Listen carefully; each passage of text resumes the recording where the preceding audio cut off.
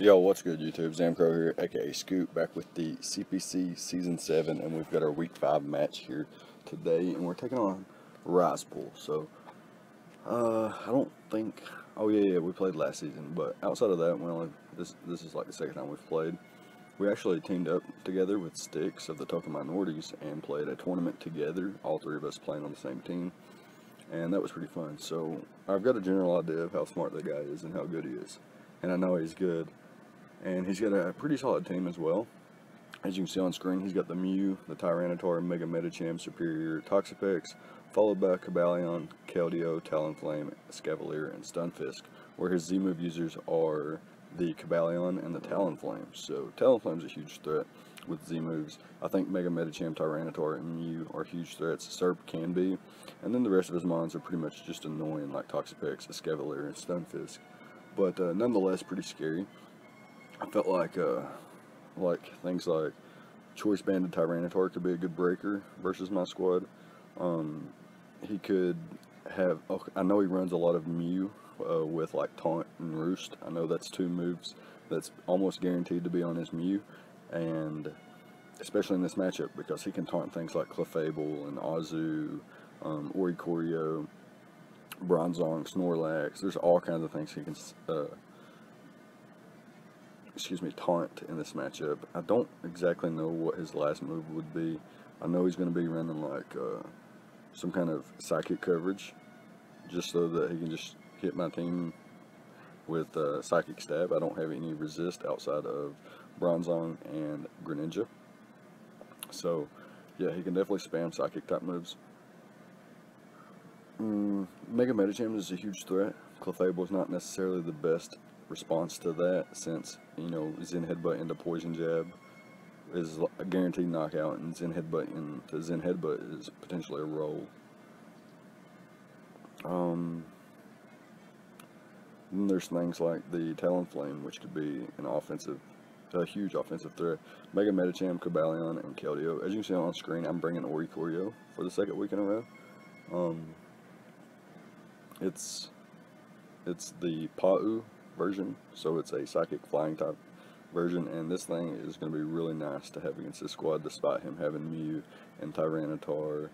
This thing's really good against Mega Medicham, Toxapex, Cobalion, and the Keldeo, so I definitely had to bring it in this matchup. So if we take a look at this squad in depth, I have Clefable, Greninja, Azu, Tornadus, Oricorio, and Mega Sceptile. I feel like I'm definitely going to be potentially playing him again in the playoffs. I think he's guaranteed to make playoffs. He's that good of a player. So I don't like.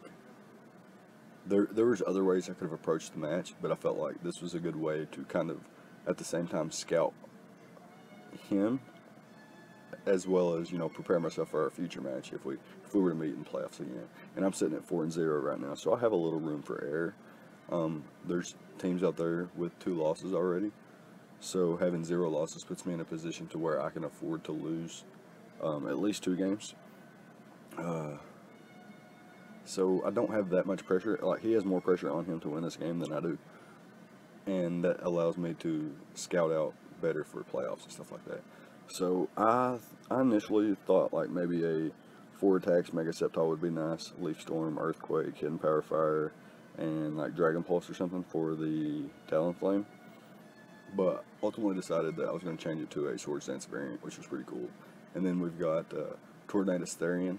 Opted to bring Prankster Defog because I don't want Toxic Spikes to be an issue for my entire squad. But luckily my win condition is going to be the Oricorio, and it's actually a flying type, so Toxic Spikes don't really matter that much towards my win condition. But I don't want Azu and Greninja, Clefable, and Mega Sceptile getting poisoned either, so if I can avoid that, I will. And my Azu is kind of weird. I got a Sap Sipper Azu with 3 attacks and Encore, and I'm like Spadef, so I can take on Keldeo, and my play rough should always break its sub, even without the huge power ability. And this thing can potentially 1v1 a Superior, which is pretty cool. I could Encore it into Sub or Encore it into Leech Seed, then switch out into my Mega Septile, which would be awesome. So all kinds of cool things I can do there. But I guess we can dive like into the individual sets now. I've talked about the matchup just a little, probably a little bit more than I should have. So let's go ahead and hop into the individual team. Alright, and with our first mon, like I mentioned, Clefable here, this is not necessarily the order that I built the squad, but this is the order that I drafted the squad. Like, you know what I'm saying? Like, they're in the order that I drafted them, and that's the way I always bring my teams. Not necessarily the way I built it, though.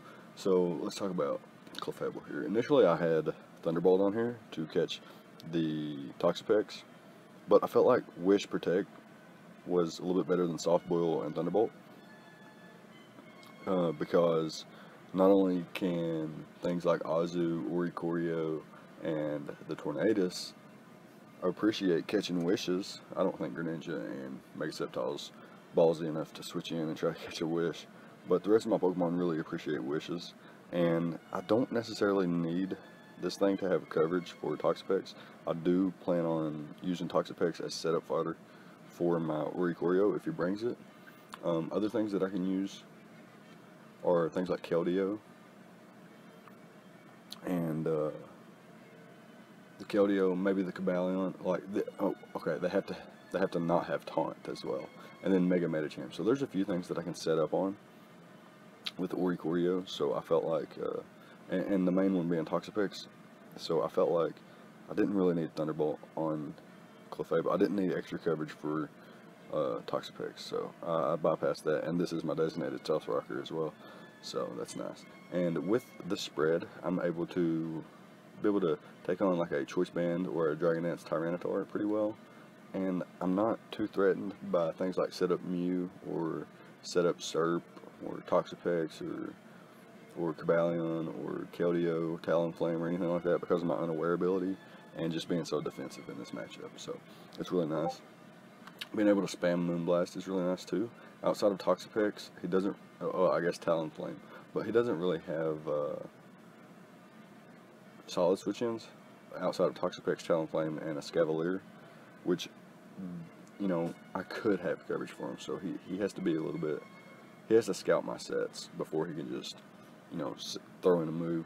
Like, if he threw in like a weakened Scavalier or a weakened Toxapex or Talonflame, and he wasn't going for like a Recover or spamming his regen on Toxapex, then he would have to scout for Thunderbolt and potentially, you know, switch out into Stunfisk or something like Mew to see what kind of coverage I might have on there.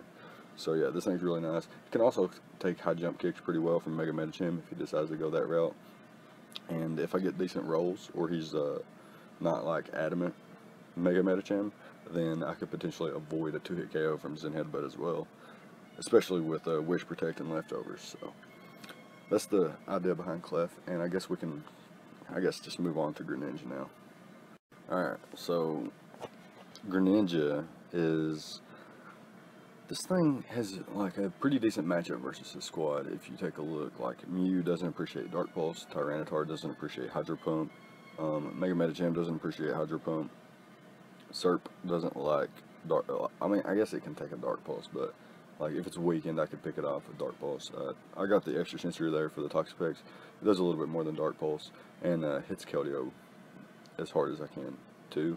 Hydro Pump hits Cobalion, Talonflame, Escavalier, and Stunfisk. So Hydro Pump is pretty spammable in this matchup, and if he's weakened enough, then like Water Shuriken could come in and just clean up the whole game as well, which could be phenomenal. Expert Belt gives me a little bit more damage output, and could potentially bluff a Scarf. He won't see like Life Orb or anything like that, but it could bluff a Scarf, or if I get like good damage rolls, it could bluff Specs as well, which could make my opponent, you know, really hesitant to try to switch into Greninja. It's a potential lead depending on what he brings in the matchup, and I debated I debated a Focus Sash variant, I debated a Taunt variant, and a Spikes variant, but ultimately decided on these 4 attacks, so that I could just, you know, spam attacks, get a bunch of damage. Basically, Greninja, Tornadus, and Mega Sceptile are there to open up holes for Oricorio offensively, and then to let, you know, Clefable, Azu, and Oricorio be the defensive staples, so that my other 3 offensive mons can open up a hole for Oricorio once his team's beat down enough. There's really not much else to say about this set. I'm speed creeping, I think, Serp, and then maybe just a little bit more speed investment to creep a Talonflame, creeping a Greninja that was creeping a Serp, maybe, depending on his investment. But yeah, that's just about it for Greninja, and we can move on now to the Azumarill.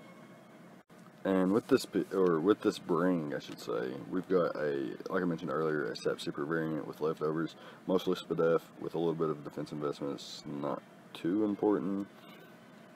It basically saves me from being like bopped by Tyranitar or Talonflame or Mega Medicham, something that doesn't necessarily threaten me by their typings, but they have, like, you know, hard-hitting stab. Like Tyranitar has the Stone Edge, and Mega Medicham has like Zen Headbutt and High Jump Kick with huge power, and then Talonflame has the Brave Bird. So they can hit pretty hard, but I have enough investment in defense to avoid being just one-shotted straight up by those. And then I can basically, his switch into this is going to be something like Toxapex initially, and then he might go into something like Mew or Keldeo, depending on what, you know, he thinks my set is. If I click Waterfall and he thinks I'm locked into Waterfall, he could go into Keldeo and try to set up on me or something like that. But I do have Waterfall, Play Rough, and Knock Off. Play Off, like Knock Rough or Rough Knock or something. And then we've got the Encore there. Encore allows me to Encore things. I don't think I could Encore Mew because he'll taunt me. Potentially has taunt on Cobalion, Keldeo, or Talonflame as well.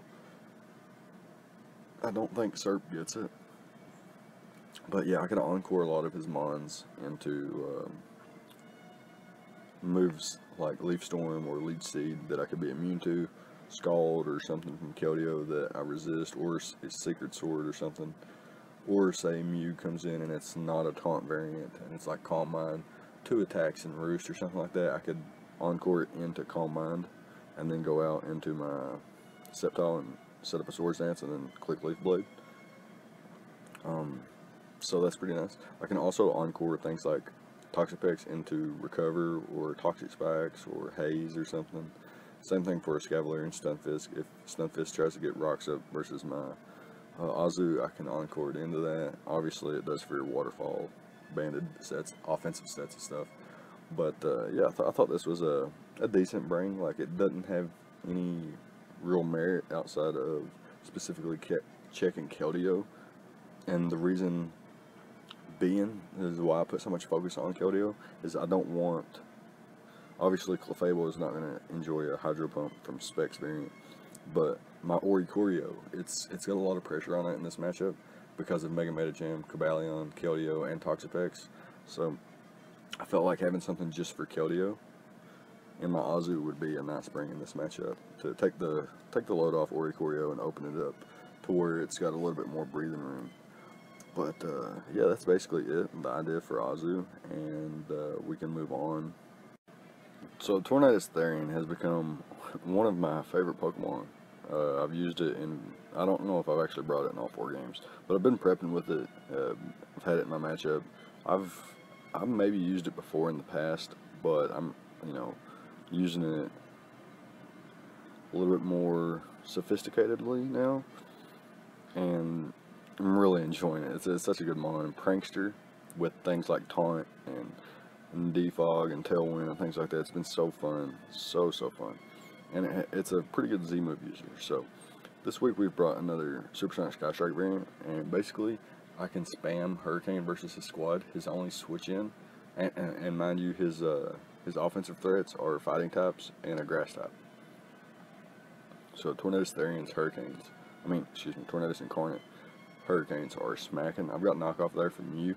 Get rid of its item. If it's like a, I don't know, a Cold Berry variant, something would be nice to get rid of that so that Greninja's Dark Pulse can bop it. I've also got the, it also gets rid of like Chople Berries on Tyranitar switch-ins.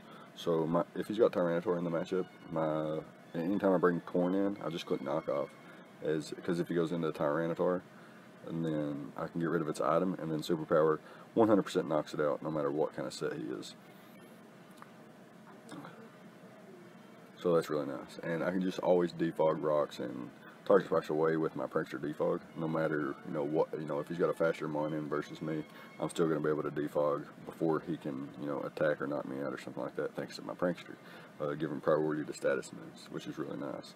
I've got enough speed investment to outpace Mega Medicham, Mew, as maybe Keldeo as well, Keldeo and Cobalion.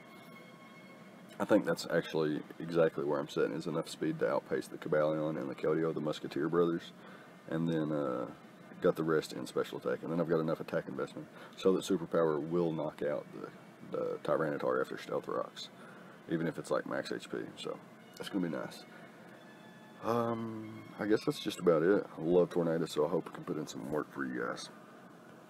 So I mentioned when I had both squads pulled up on screen, I mentioned that Raikougars was my win condition, and if you look at this set, it's kind of pretty much straightforward. We have Roost for longevity. We can always switch in on the fighting types, always switch in on Toxapex and Roost up, no matter what kind of damage he does to us. As long as he doesn't have Toxic on Toxapex, which I don't think he has room for. I think if he's wanting to bring status, I don't think it's going to be on Toxapex. Perhaps Mew, or I really don't see it coming on Toxapex. I don't see him bringing Haze either. I don't have a lot of setup options, so I don't see him bringing Haze. And like I mentioned, this is my win condition. This thing can take hits from Mega Medicham. I can't even come close to being 2-hit KO'd by Zen Headbutt or High Jump Kick or anything like that. And I've got, like I mentioned, his only ways to resist is with Tyranitar and Mew, my Revelation Dance being Psychic type. So I've got the Hidden Power Bug there. It will hit Tyranitar and Mew for super effective damage. Obviously it's not going to be doing a ton to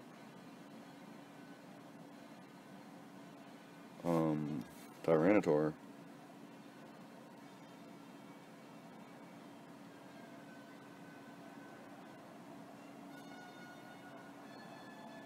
but it will do enough, and if I've got enough if I've set up enough, then it will blast him. Also, Tyranitar's not that huge of a threat to things like Clefable, and having Greninja Azu and Mega Sceptile to revenge kill it, having Superpower on Tornadus Therian. I feel like if he does bring it, then I can still win with my Raikougars thanks to the rest of my squad. But that's basically it for the Raikougars. Well, I guess I can talk about my speed investment. I've got enough speed, as you can see. 88 EVs in speed puts me right at 244 speed, so that I outpace Tyranitar always. And then I've got enough speed, I didn't really put those 64 SpDef EVs are just leftovers. I put my defense, my HP, speed creeped the Tyranitar, and then I had enough EVs. I had 64 EVs left over, so I just put that in SpDef just for, it helps versus things like, I guess, Stunfisk and Keldeo, Toxapex, Serp even, can switch in on that, being a flying type, and it going for Leaf Storm puts me in an okay position. And Hidden Power Bug's actually super effective against Serp too, so that's really nice. But yeah, that's it, and we can move on to our last mon now, which is going to be the Mega Sceptile. Alright, so the last one I'm bringing in this match, like I mentioned earlier, I got a Sword Stance variant here for Mega Sceptile. First time I'm bringing this season, I think, anyway. We've got an Adamant Sword, well, not an Adamant, but we do have an attack boosting nature, which is going to be the Naughty Nature minus SpDef, which is okay. I don't necessarily need it in this matchup. Felt like having you know, but if I lowered my defenses and he had fake out Mega Medicham or Bullet Punch Mega Medicham, then that could be a lot more problematic for me, and I don't want it to be. So I felt like my minus Spadef nature would be better, because I'm not necessarily going to be taking an Ice Beam from Mew or Tyranitar or like a +2 Dragon Pulse from Serp anyway. So Spadef doesn't really matter in this matchup. And I am Swords Dance with Hidden Power Fire because he does have the Scavalier, which could be problematic. And Leaf Blade, +2 Leaf Blade, does quite a bit to things like Mew, Tyranitar, Mega Medicham. The +2 Dragon Claw does a lot to Serp. And then Leaf Storm, +2 Leaf Storm, or excuse me, +2 Leaf Blade does a lot to Toxapex, Keldeo, and the Stunfisk. And then his only resist to either Leaf Blade or Dragon Claw are the Scavalier and the Cobalion, which I have the Hidden Power Fire for. And then he's got the Talonflame, which doesn't appreciate Dragon Claw. He's got the Serp, which doesn't appreciate Dragon Claw. So I felt like this was a pretty cool set. I got enough speed to outpace everything on his squad up to Talonflame, I believe. And then I've got to like put in my 12 leftover EVs into special attack so that my Hidden Power Fires would do quite a bit more to things like Cobalion and the Escavalier in this instance. But yeah, that's going to be the squad, and we'll go ahead and hop into the replay, and we'll be right back with it. Alright, so here we are with the replay, and my opponent does bring the Toxapex, Mega Medicham, Talonflame, Mew, Keldeo, and the Stunfisk. So no Tyranitar, and I was about as hard as a Tyranitar when I saw that. He doesn't bring Superior either, which is really nice. That thing was a huge threat. Kind of makes Azu more of a direct check to Keldeo. It opens up Oreo to be a direct check to the Mega Medicham. And then I think, well, we'll talk about preview in a minute and what potential leads could be. So my way of winning this match is definitely with the Oreo. I can weaken. I can actually beat the Keldeo and the Stunfisk with Mega Sceptile, potentially, depending on his sets. If he's like Rindo Berry or something, he could catch me off guard. But I'm 100% prepared for a Rindo Berry something. So I think that's important. I think his best lead is potentially Mew, depending on the rest of his squad, like what his potential rockers are. If Stunfisk is his rocker, then it makes sense that he wouldn't lead Mew. But if Mew is his rocker, it makes sense for him to lead Mew because he could taunt my potential rocker, which is Clefable. And if his Mew does have taunt, then he could pretty much taunt Clef, taunt Azu from setting up, taunt Oreo, and be very problematic for any of my leads, really. So like I felt like my best lead was Greninja, and if he led with the Keldeo, then I could just switch out. I'm obviously not going to click Extra Sensory while it's at full. I could click Hydro Pump versus Stunfisk. Potentially, I think if he was to lead with Talonflame, that he would have to fear a Life Orb Water Shuriken, because with 3 hits it potentially knocks out Talonflame from full. So I think he would have to scout for that and go straight into his Toxapex. And if he leads with Mega Medicham, I'm pretty much just going to hard switch out into my Oreo. So yeah, that being said, I am going to lead off with my Greninja. I felt like it leads well against the majority of his squad, and I think I can force in Toxapex or Keldeo really with a Greninja lead. And I think, like, I'll just click Extra Sensory here. So he leads off with the Talonflame. I'm going to lead off with the Greninja here. And like I mentioned, he has to fear, like I've ran Life Orb, I've ran Scarf. He's got to fear the offensive Greninja here. He can't just stay in.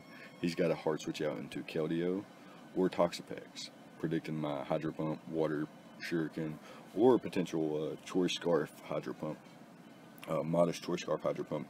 I don't know if it would knock out a Talonflame from full, but I assume it would, unless he's like Spadef, like very heavily Spadef invested. So yeah, I'm just going to click Hydro Pump here. And potentially knock out a Talonflame. But it was so obvious that he goes out into Keldeo or Toxapex here that I'm actually going to make a turn 1 prediction and just click Extra Sensory here. And he stays in with Talonflame and goes for the Z move, which I didn't necessarily expect. I felt like, you know, had I been Sash or Life Orb, first of all, if I was Life Orb and clicked Water Shuriken, Talonflame had a chance to drop. And if I was Sash and clicked Hydro Pump there, he would have put me in range of Torrent, and then Hydro Pump would have 100% knocked him out here. And I don't necessarily think that trading Talonflame for Greninja was the play at all. Like, I can see how threatening Greninja is to your squad once Toxapex is gone, but you have Toxapex, and you also have Keldeo. So I didn't see a reason for the Supersonic Sky Strike on turn 1 when it could have been a much better way to break something like Clefable or Oricorio for him. That's just my opinion. But yeah, I'm going to just drop here and go straight into my Azu. And the reason I went into my Azu here is because I really did, nothing else could go hard in versus a Talonflame and knock it straight out.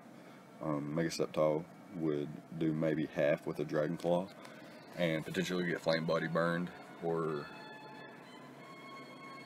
he goes for, I don't know, Brave Bird knocks me out or something. And mind you, Gale Wings is a thing when you're at full, and he is at full, so Brave Bird could have been an option there to knock out Mega Sceptile. I felt like going into Azu, he knows he can't knock me out with one shot, and he knows that I have the potential to knock him out with one shot. So I'm just going to click Knock Off here, expecting his Toxapex to come in, and this is phenomenal for me, especially as bad as the start was. I think just going out into my Oricorio is fine right here. I get in before he can throw off Toxic Spikes. I don't necessarily see him going for a poison type move or toxic. Like I mentioned in my prep talk, I didn't think Toxapex would be running toxic in this matchup. If anything, it would be on the Mew, potentially a Talonflame or a Serp, something really fast, or fast in terms of his squad anyway. But I get my Oricorio in here, and he brings in his Mega Medicham and reveals Fake Out. Does 24%. But I got my leftovers here, and he's forced out here at this point, and I'm just going to start Calm Minding up. I was behind in the matchup already, and he doesn't have Tyranitar, and I have no reason to not start Calm Minding up here at this point, and just start boosting away, and get myself in a position to where I'm healthy, I'm very strong, and I can start firing off the Revelation Dance. Unfortunately, my opponent gets a Discharge Para here, and I am paralyzed, so that's a little bit unfortunate, and I wasn't able to move on that turn, which, no, I did get a Calm Mind off of that turn, I believe, but yeah, he gets his Rocks up, and then Hard Switches into his Toxapex, which I'm going to reveal that I'm still faster, despite the para, and I'm able to one-shot the Toxapex there. I don't think I've ever saw that, Toxapex being one-shotted, and yeah, there it was for the first time. That I've saw anyway. My opponent clicks Fake Out here, gets a little chip damage off on me, and I was seeing his plan here. He's going for the Zen Headbutt, he's trying for the flinches to get me at least in range of like Talonflame's Brave Bird, or to put me in range to where Mew could come in and taunt me, and then he could 1v1 me from there if I don't have coverage. But yeah, I get fully paralyzed there, which was unfortunate, and I'm able to roost up here, finally. That was a little bit scary there. Had I been flinched or paired once more, that right there on that turn, that would have been awful. But he reveals Substitute as I roost up, and now I'm going to break his sub, and eventually going to have to roost again. But he goes for Zen Headbutt here, and he gets a flinch. So he's got a full pair and a flinch already. So that's a little bit unfortunate for me, especially because I could win right here. It, like, him bringing in Mega Medicham makes me think that I can win, because why would you bring this thing in if it can't beat me? Like, I wasn't real sure, so I was like, Oricorio must have this in the bag at this point. And I am paralyzed, so I can't be poisoned by anything. So it's really nice at this point in the matchup. I have to roost though. Like, I have to get up basically back to full, so that when he clicks Zen Headbutt here, it would only do like 30%, and I would have been at 70 something after leftovers. And out of range of a Talonflame's Brave Bird. And down goes the Mega Medicham to my Revelation Dance. And now I'm going to see how much this Talonflame does to me. And he goes almost for about 45%. That's 46%, so that was really nice. But I'm able to knock him out with the Revelation Dance. And here I'm going to roost up. I had to try. I did figure he would be Taunt. Like I mentioned, he's brought Taunt on Mew every time. Now, I've seen players like Ricepool use Mew, and he's definitely more of a defensive Mew user. But I've also seen people like Skyrise use Mew way more offensively. So I can see both sides of the spectrum, but I definitely like offensive Mew better. And I think that maybe if you're watching this Ricepool, you could start using a more offensive Mew and see if you like it. Maybe not with this team composition that you have, but in the future when you use Mew. Because I've noticed that it's Taunt Roost every week. Anyways, he does taunt me. So here I'm just going to go off for the Hidden Power Bug, and he reveals Psychic being his hardest way to hit me. And Hidden Power Bug does a ton, does almost 75% to him, and is easily going to be able to knock him out here. I didn't even mind roosting, like waiting for taunt to wear off and then roosting, because on the turn that I knocked him out there, taunt ended anyway, so it's perfect, basically perfect. So he goes out into his Keldeo here, and he gets an Icy Wind. He goes for the Icy Wind. I'm not real sure why.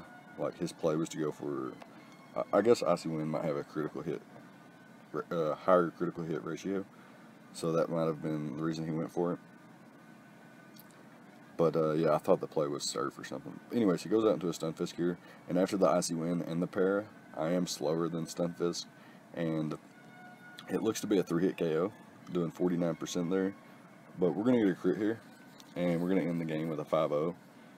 Had we not got that crit, he could have potentially knocked out my Oricorio and gotten the differential lower, and that's a little bit unfortunate, but I think it was a roll there. I think it was, maybe even 49% was a low roll. But yeah, it's going to be a good game. Oricorio pulling through like a fucking boss.